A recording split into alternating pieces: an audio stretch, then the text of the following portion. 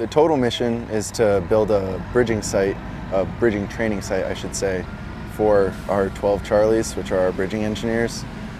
Our scope of work in this project is to build the pad that you can see behind me, and you can just, well, you would be able to, when these machines move out of the way, you can see the start of a road. It was about 540 linear feet from the edge of the pad all the way back up to the roadway that exists here.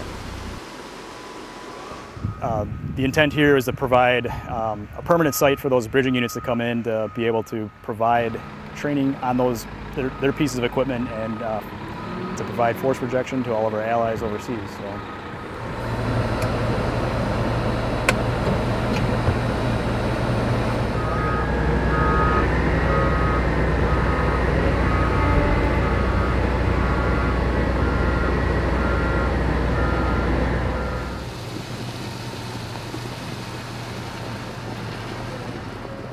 We started with scraping out road 1 to lead into the gravel pad that's behind me, and we put about 6 inches of base coarse gravel down, graded that out, patted it down with the roller, and then we put 3 inches of fine coarse down, and then led it into this pad and put about 8 inches of base coarse on this whole pad, and now we're doing the fine.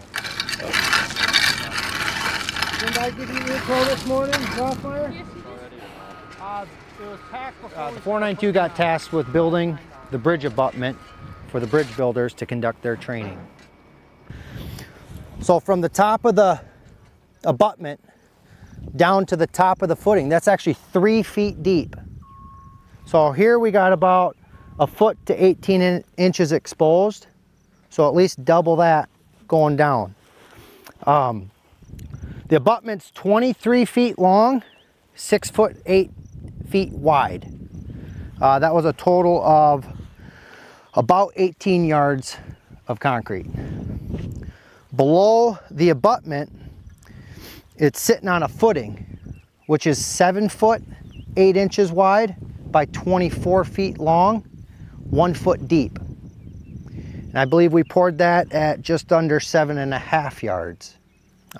Inside the abutment is hundreds and hundreds of lineal feet of rebar, running horizontal, vertical, perpendicular, and that's all tied together, and that's just gonna hold this thing together when it gets all that weight pushed across it. So